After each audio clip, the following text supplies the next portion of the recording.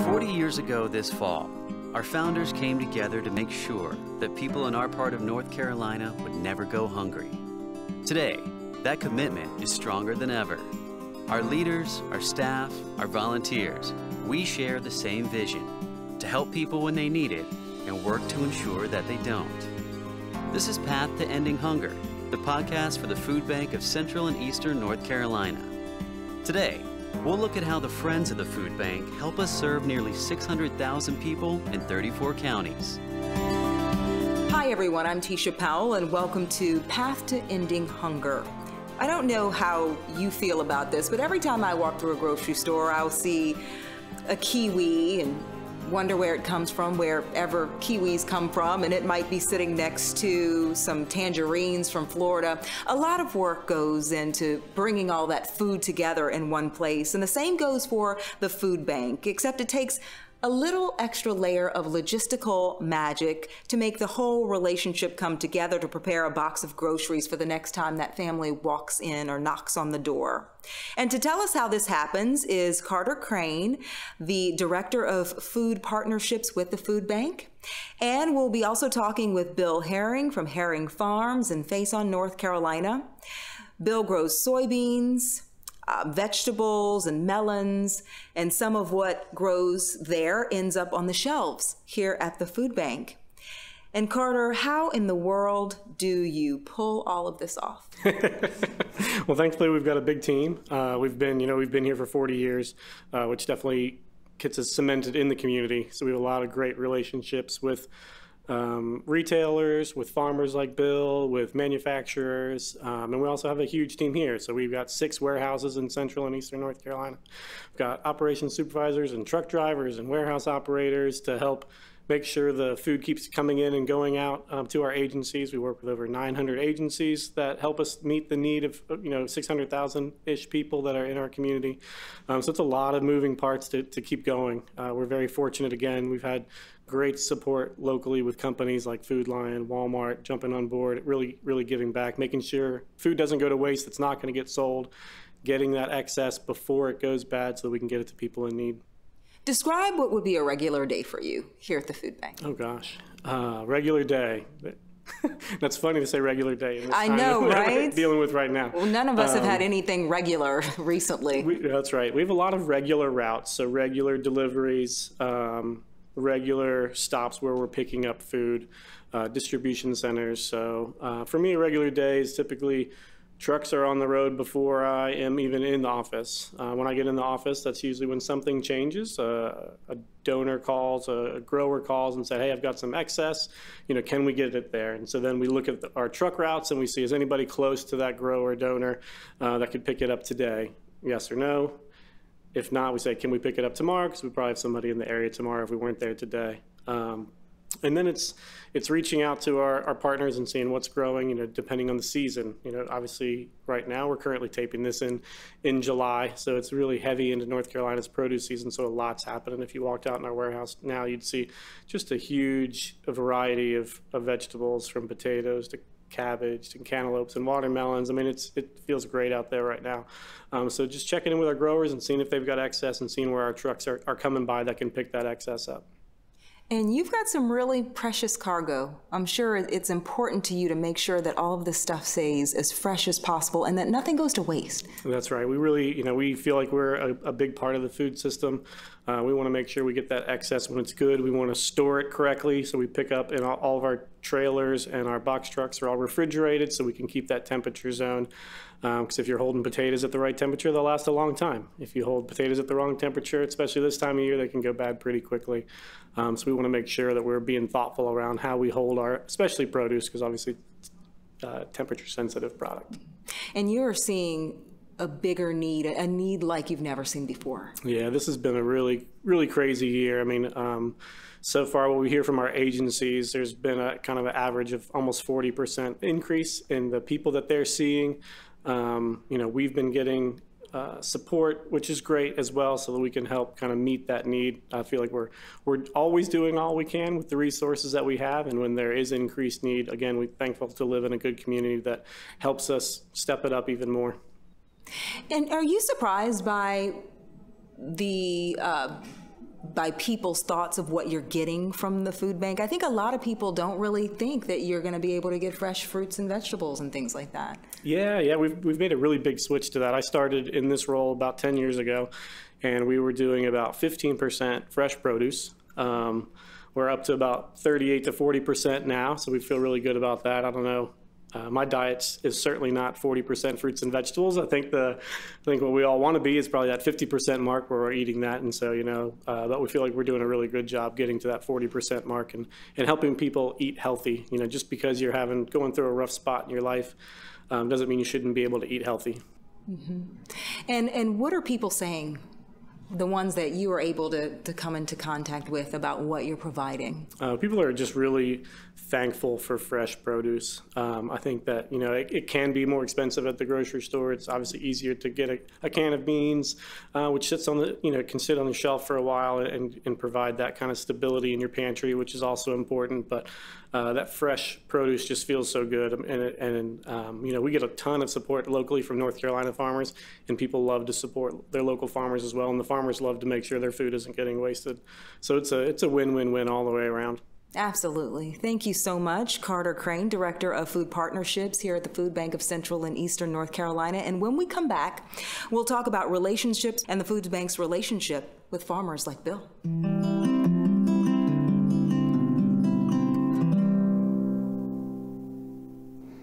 Hey there, this is Vivian Howard from the PBS show A Chef's Life and Somewhere South.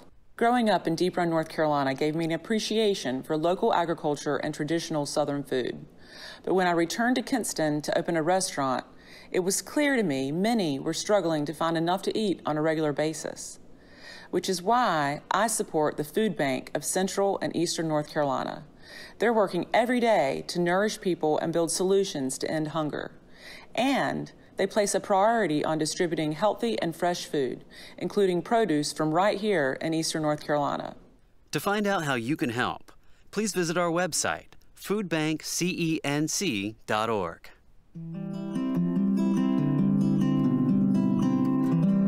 Hi everyone, I'm Tisha Powell. Welcome back to Path to Ending Hunger. We are here in the teaching kitchen in a working warehouse at the Food Bank of Central and Eastern North Carolina. Thank you for joining us again. We have Carter Crain and Bill Herring as our guests today, and Carter is one of the people who makes sure that the food is on the shelves. And tell me more about the Food Bank's retail donation program. Yeah, that's a great program. We are fortunate again to be in an area and cover about a third of the state of North Carolina. So there's 500 plus grocery stores, in all these counties that we support, and our trucks just can't get to all of them. So we train our agencies, our partner agencies, so soup kitchens, food pantries, to pick up on our behalf. The food's going to go right there anyway. It stays local for the grocery stores, so they appreciate kind of the localness of their donation even more sometimes, especially in the rural community. And that's a big part of our program. Our agencies pick up about 18 to 20 million pounds a year the last few years, and those again stay directly in those counties where those grocery stores are. So it works out really good. So Bill, tell us, how do you get the food from your farm to people's tables? Everything is harvested and put out our loading facility, and the food bank has their own trucks and logistics as well as the packing supplies, the pallets, the bins, everything to pick it up. We make a phone call, try to let them know in advance what we have, and we kind of line it up from there on a day-to-day basis. What do you grow? We grow watermelons, butternut squash, sweet potatoes, a few spaghetti, and some cabbage. Far as the stuff we deal with the food bank with. And how long have you been partnering with them? Probably, I'm gonna say close to 8 years, somewhere in that neighborhood. Have you been a farmer all your life? Pretty much, yes ma'am. Have farmed pretty much most of my life, and have always specialized in vegetables for the better part of it. So when did you decide, or even better, why did you decide to start donating your food? There's a lot of produce or vegetables that has got blemishes that does not meet the standards to go into your food chain as far as your grocery stores or what have you. There's nothing wrong with.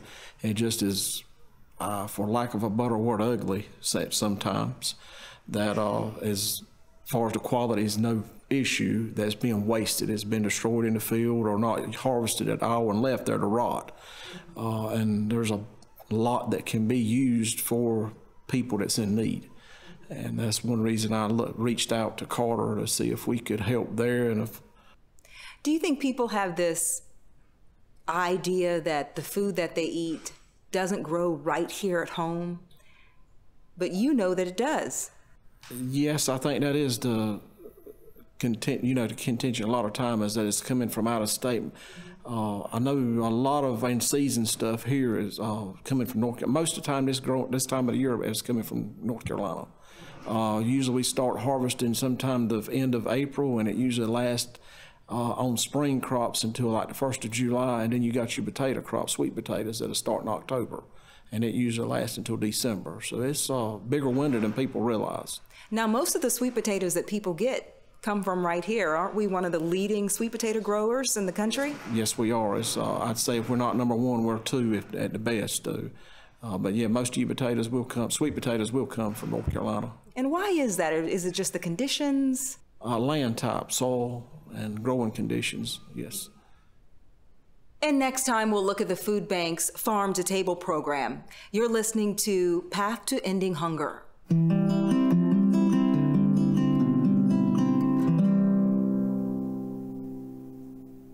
The Food Bank of Central and Eastern North Carolina has provided food for our friends and neighbors facing hunger in 34 counties for 40 years. Simply put, the Food Bank works every day to provide food to people in need while building solutions to end hunger in our communities. Through a network of more than 900 partner agencies such as soup kitchens, food pantries, and shelters, they nourish families, children, and seniors living with food insecurity. Through education and programs, the Food Bank empowers communities to overcome hunger, creating an environment where all North Carolinians thrive. Find out how you can help by visiting FoodBankCENC.org. That's FoodBankCENC.org. We're back with Carter Crain and Bill Herring. Some people probably have this inaccurate notion that when you come to the food bank, it's going to be all boxes and canned food, when in fact, last year, you distributed almost 35 million pounds of fresh produce. That's a lot of food. That's a lot of food. It's a lot of fresh food. It's a lot of food that has an end to its shelf life. So we have to move very quickly a lot of times. We're very proud of that number. I mean, when I started here 10 years ago, we were probably doing 15% produce, which at the time was probably 6 or 7 million pounds of food. And so now to see it grow to 35 million pounds of food and almost 38% of what we're distributing, that makes me feel like we're giving people healthy options no matter what they're going through in their life. That's something to really be proud of here at the Food Bank, to actually collaborate with local people, specifically farmers like Bill, and you are helping to make sure that he has that fresh produce. Yes, we grow watermelons, hard squash, and sweet potatoes, and we try to give him an idea of what we'll have each year and devote about 50% of our production to that. And so we do have some kind of game plan up front and try to do our part anyway. And how has the year been going so far? It's fair at best. I mean, it's been a wet spring. We've lost some crops due to excessive rains and what have you. But I think at the tail end of the season, I think we're going to be able to pull out and be okay. It's not going to be as what we were anticipating, but it's not going to be a total loss neither. So, what are you seeing more of this year? What do you think will be the good crop? In our area, it looks to be sweet potatoes this year. It looks like it's going to be a big crop. The rains have come in time. It's running just a little later than normal, but the rains have come in time and it backed off. It's not been as wet. And the crop looks really good at this time. It looks like a bumper crop at this moment, which it's not made yet, but it's getting close. So. Those must be two good words that you like to hear, bumper crop. We always like to hear that. We do try to, we live in the world of excess a lot, and so we're kind of listening to, our experts and our partners that tell us kind of what's coming and what's growing really well. And Bill's really helped us be more thoughtful in our planning ahead. We can be very reactive because we want to be where the excess is and make sure we're finding home for where the extra produce is grown, but Bill's helped us keep consistency, and growers like Bill have helped us, plant ahead and be thoughtful around, when's this coming up, and so we can have a better kind of game plan and a little more consistency for our agencies. And speaking of our agencies, they've had to make big changes too. It's not just our new building that has great refrigeration space. Our agencies have had to build their capacity to hold fresh produce as well. Mm-hmm. And Bill, you've been spreading the word about the ability to donate to the food bank when you have those extra crops. Yes, I do a little bit of crop adjusting work on the during the season, and deal with the right many producers that have a lot of vegetables. Most of the time, it is might be blemished or some problems with it just on account of the weather, what have you. That's got some life left to it, and so I do put the word out and give Carter's name and the food bank information out to them to see if there's a possibility they can work with them. Have they been receptive to it? We've had some success. We have. There's been several that we've been able to, over the last 2 years in particular, that has made contact, and they were able to get in, get stuff to Carter up here at the food bank. So, and it must be just a good feeling for you to know that when your food comes here, it's going right to families. It's going to those people's plates who need it most. Yes, it is. I feel like there's a big need out there, and I feel like there's a lot of product out there that can be used to fill this need that's being destroyed or wasted, or what might be the case.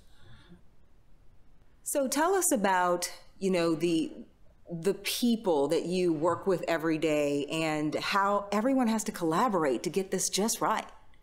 Yeah, it's a lot of moving parts for sure. One thing we haven't even talked about yet is our volunteer force. We get a lot of bulk produce in. If you walk in our cooler now, you'll see 2,000-pound bags of white potatoes and 800-pound bins of white potatoes and sweet potatoes, and a lot of it needs to be sorted. The farmer maybe didn't, or the grower maybe didn't have the labor to sort through it to get it to the different channels that he's working with to try to sell it. So he just donates it in bulk, which is great for us because we've got wonderful volunteers that understand the importance of fresh produce and getting that to people. So they'll sort it. We're actually composting what is bad and making nice family bags with what is good. So it is really a full service here at the food bank. We can take that bulk in from these growers. But yeah, it's growers, it's truck drivers, it's volunteers, it's staff, it's our partner agencies, it's the volunteers of the partner agencies. I mean, it takes a lot of moving parts to rescue food or to get food that's excess and get it to people that need it. Rescue food, that's a great term.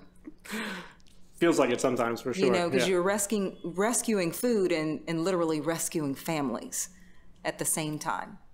So, and that's something that the Food Bank of Central and Eastern North Carolina has been doing now for 40 years, and you're part of that history. The both of you are. Yeah, it's a good feeling. It's good to be able to come to work and know that you're helping out not only families in need, but also, we don't need food in the landfills either. We overproduce because we need to make sure we're meeting our marks in this country. But if there is excess food, we want to make sure it gets to people in need and not just thrown away. So we know and it takes a lot of work to make that happen. Well, Carter Crain and Bill Herring, thank you for your time and for your perspective. But mostly thank you for what you do every day for so many families here in North Carolina. And thank you for listening. And next time we will talk about how the food bank partner agencies play a role. And this has been Path to Ending Hunger, brought to you by the Food Bank of Central and Eastern North Carolina. I'm Tisha Powell. Until next time.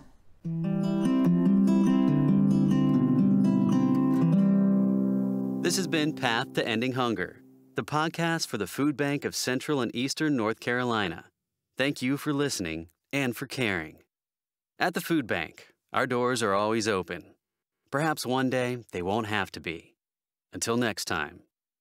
To find out how you can help, please visit our website, FoodBankCENC.org.